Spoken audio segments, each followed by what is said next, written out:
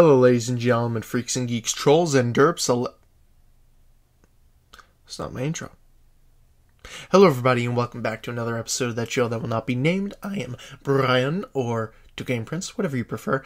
And today, sporting this clean picture, excellent sound, and a brand new Jules Pulp Fiction haircut. Yeah, I know you were picking it out there. Today I was hoping to tackle the subject, the phenomenon of Overlord, which is this anime series that's come out, and I was going to say stuff about it, but then I didn't say anything about it, and I said, you know what, if I want this channel to gain any traction whatsoever, I'm going to have to start,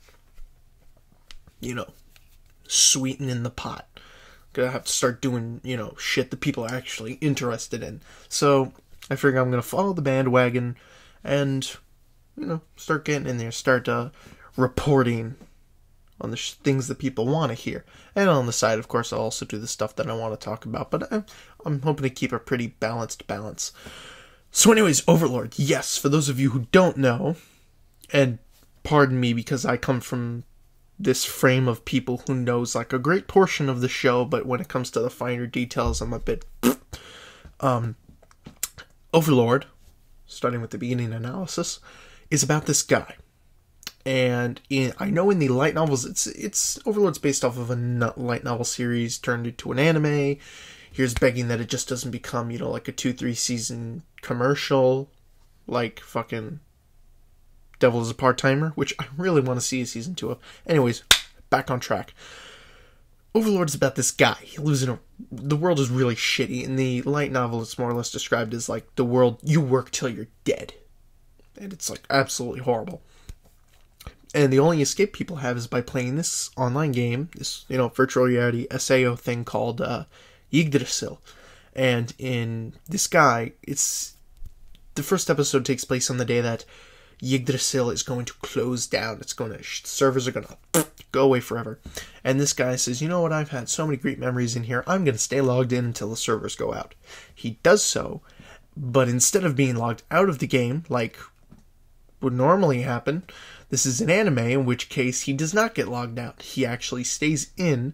Other weird things happen, such as everything becomes real. He becomes the lich that he plays, the magical mage, sorcerer, lich thing that his character, that's his avatar in the game, he actually becomes him. He's able to smell, touch, and interact with everything. Things still pretty much basically function how they did in the game that he used to play, but at the same time, he's got to familiarize himself with everything. The only thing that kind of confuses me about the series, in the beginning at least, the first episode, is how he says that some things are different, but some things are the same. Like, he seems to know all about the lands and the kingdoms and everything from playing the game. And I found it kind of confusing because he's like, oh yeah, these people don't like these people, and yada yada, these guys are in war. But I'm like, how does he know that if he says, like, everything is so different? If everything changed, like, it's almost like the tomb was transported to the temple that they're in, or whatever. Tomb of Nazarick? Temple of Nazarick? Whatever. Tomb of Nazarick. By the way, they live in a tomb temple thingy called Nazarick. The only thing that confuses me about it is that in the first episode, they tell you, like, the area around the tomb is different. It used to be, like, swamps or something. Now it's, like, an open field. And in the first episode, they dedicate some time to trying to hide it from the area around. But what confuses me about it is that, like, the swamp was the only thing that was different when you came to this world. Other than that, geologically, everything else was the same. So that just kind of caught me off guard a little. Also, I had a prediction. I mean, I'm making this video with the assumption that, okay, you clicked on it, you know what Overlord is. So, of course, you know about the Guardians, the people that serve him, that were created by his fellow guildmasters, that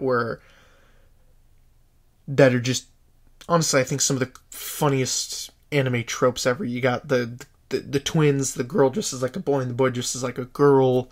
You've got, the badass characters, the warrior characters, the bitch character, well, the supposedly bitch character until, what's his name, Momonga turned her into a love interest. And then you got the vampire girl. I can't believe I forgot her name. I was watching it yesterday. I was watching season 2 yesterday. Shaltir the Bloodfallen? Shaltir? Yeah? Bloodfallen? Yeah, I'm pretty sure I got it right. And she's just like, I find her funny as shit, because that's just pretty much appealing to the whole lolly portion of people that watch the show. And I like how they make it out as if, oh yeah, her creator was a guy that was into lolly shit, so. funny. But it's just a very interesting show. Like, it's been a while. Well, not a long while, JoJo-esque. But it's been a while since I've gotten into an anime that was like this interesting and this different. Because honestly, when I go into anime, I don't go into anime expecting like, oh god, it's a video game one, it's gonna be the same thing as SAO. Because I know everyone I talk to is like, oh yeah, it's just gonna be another SAO. It's gonna, and then they watch it, and then it becomes this whole cultural phenomenon. Wow, it was different. No, I go into it going, maybe it's gonna be different. Maybe expectations are gonna be, met. And it certainly was with this series. Very interesting. I watched like half of season 2 yesterday. I can't really compare. I know how most reviewers and whatnot give you a comparison between the Japanese and the English, but honestly, I could not give a shit about the Japanese version. I'm English. I speak English. Well, I'm not English. I'm American. I speak English. I don't read Japanese. I don't speak Japanese. I don't like watching shit in Japanese. So I'm sorry I'm not that culturally diverse, but the English voice actors, I'd say it's absolutely incredible. Yeah, it's the same thing I would say for, 91 Days, Baccano, and Hellsing Ultimate. It's the same way I feel about those. Only with this, I realize that whenever I'm watching anime, there always seems to be like that type of like, what's a good example I could use? Something like, here's a good example. Berserk. Now, Berserk, when you look at Berserk, do you imagine everyone as being Japanese? Anybody else? No? Good, because I don't. I see them all as, European. Different than when you're watching Overlord, in which, sure, it's like the Japanese is the real world, but the concepts and the designs of said world are based off of, English people, white mythology, Caucasian folk, if you will. And that, where the fuck was I going with this? Yes, let's see if you're watching something like, I guess, Ghost in the Shell. I think it takes place in Tokyo. I don't know. I can't even remember watching Ghost in the Shell. That was a while ago. But pretty much it's the aesthetic of just like, if it's even an aesthetic, somewhat like a story taking place in an English setting. And the characters looking Caucasian, or I'll call it a Caucasian setting. And then it taking place in an Asian setting, where something is like Durarara, where sure it may have like half American or full American characters in it, but it mainly takes place in Japan, so it would fit that most of the characters, I guess in live action versions, if they ever made one, looked Asian. Like you can imagine them as Asian. They are Asian. As it comes to Overlord, when you look at them, it's like, okay, that's like, even though they're drawn the same, it's like I can make the distinction that because this is what mythology this said thing is based on, everyone must look, at least in my mind, everyone looks English-y, European, whatever the hell. And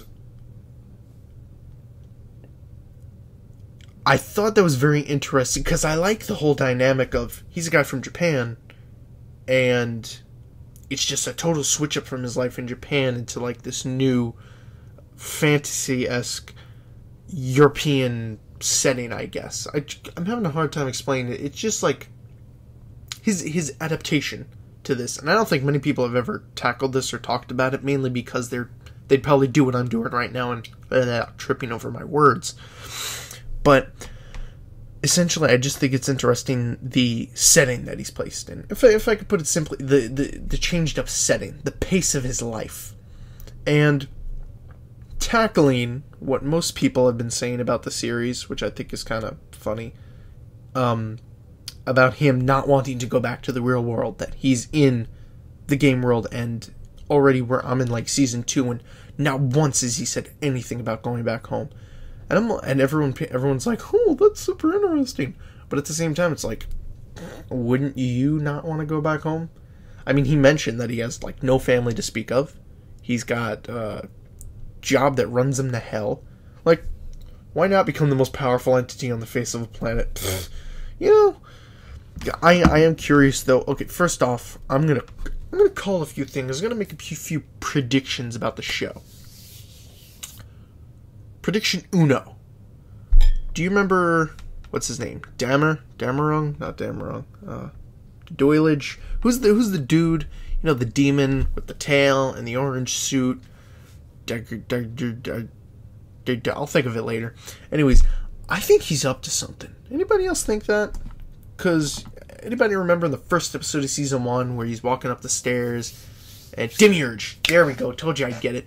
Where Demiurge is Momonga's about to leave, go outside and see the world and whatnot, and then Demiurge is sitting up on his floor with like the 4 demon generals, and when he comes up, Demiurge is just kind of like kind of shocked.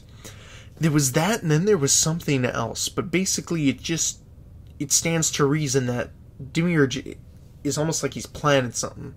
Like, personally, I thought they were going to do something in season 2 where like one of the other Guardians turns on him due to whatever reasons, and I thought they were going to have some kind of thing where like each season one of them turns on him and he has to either off him, convince him back, or whatever. But I have this resting suspicion that Demiurge is going to do something, and I haven't even read the light novels, mind you. I'm going off what I heard, but that's my first prediction. Second prediction: the person that's causing all this horse shit, that is, sending all the crap Momonga's way, it's obviously a person that's in the game also. Obviously. I mean, if anything, depending on how long they stretch this, if this was me writing this, personally, I'd have it as some kind of thing where, like, a couple people are still in the game, but they're, like, worldwide. Like, maybe 5 people. I don't know, maybe 6, 7. And then, like, they have some kind of thing where they build these 6 people up eventually, after the people all know each other, and after they're done mingling and whatnot. They eventually build themselves up as, like, the gods of this world or whatever.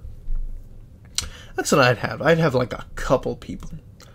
That way, not to keep it, like, stale. Like, because obviously, I think after Momonga conquers whoever the hell's sending all this shit his way, which is obviously another person who also got stuck in the game, after he conquers said person, he takes over the world, and it's like, what else is there to do? That's it. I'd also be kind of interested to know that if a character goes into the game, or got trapped in the game as immortal, would they still die of old age? That'd be very interesting. I'd like to check that out. Because obviously, Momonga's like, he's a lich. He's not going to die. He's an immortal dead dude. So I'm curious if he ever fought, like, obviously the other side, because we see in season 2 that there are 2 people talking, there's a couple people talking, and they're talking as if, like, ooh, an ancient evil is rising up. Obviously they're talking about, like, Momonga or some shit.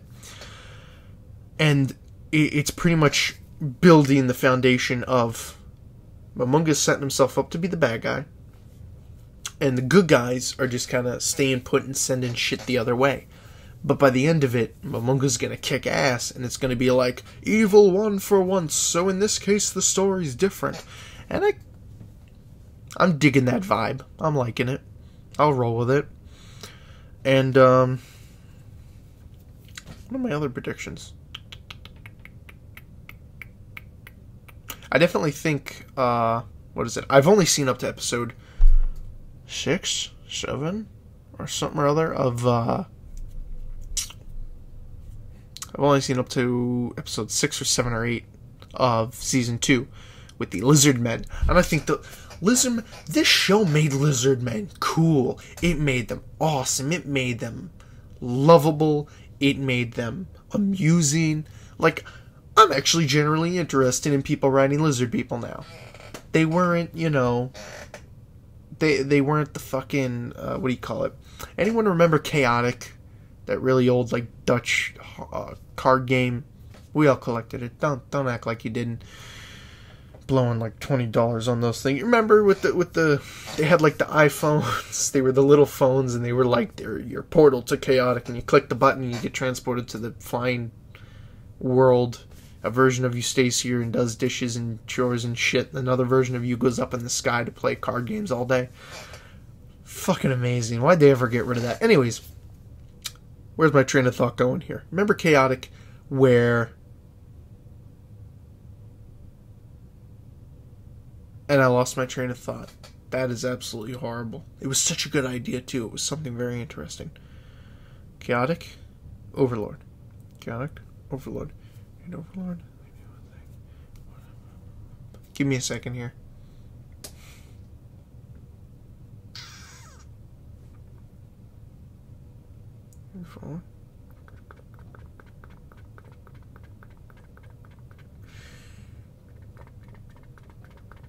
Nope, I lost the thought. The thought's gone forever. I'll tell you what I'll do. I'll rewind the video at some point, and then I'll probably put it in my next video. I'll bring it up as like a PS at the end. And I guess that's really all I have to talk about. Other than the fact that the show is colorful. That's actually one of the things that drew me in at first when I was watching it. It's absolutely colorful. It's amazing. And it's one of those things where, see, the only anime that's really caught my eye in the last few years has been JoJo and One Punch Man. And, you know, fucking, what's it called? Mob Psycho 100 for a little while. Until I couldn't find it anymore. But that was one of the things that definitely attracted me to Overlord. And it's the same thing that attracted me to Space Dandies. That it's just so damn colorful. And it's funny because the colors then draw you in, and then you start unraveling things. It's like, okay, first you're drawn in by color, then you're drawn in by character design, then you're drawn in by, you know, dialogue, and then the music, and then it's like these layers you keep unfolding in an anime, and then eventually you just, like, once you reach the core center and you finally reach, like, I call it like the philosophical center. It's like you go through the art, you go through the designs, you go through, you know, the aesthetic and everything, and then you reach the core. And to me, the core is the philosophy of the show and all the beliefs and all the whatever it carries with it. And once you reach the core of it, and then you're finally like, whoa, where you're at a point where you're like me, laying up in bed until 3 o'clock in the morning going, I wonder what that meant. You reach that point, and that's where I think at that point you really, like, you determine, like, what's your favorite anime. Like, you're picking apart the goods from the bads. You're able to separate them. And that's essentially all I really have to say about this. So yeah, Overlord. If I had to get anyone to watch it, I'm forcing people to sit down and watch it. Absolutely. I got Hulu now. It's just absolutely incredible. I just dropped my glasses. Anyways, I'll see you guys next time. Thank you for joining me on another very special episode of that show that will not be named. I will see you all later.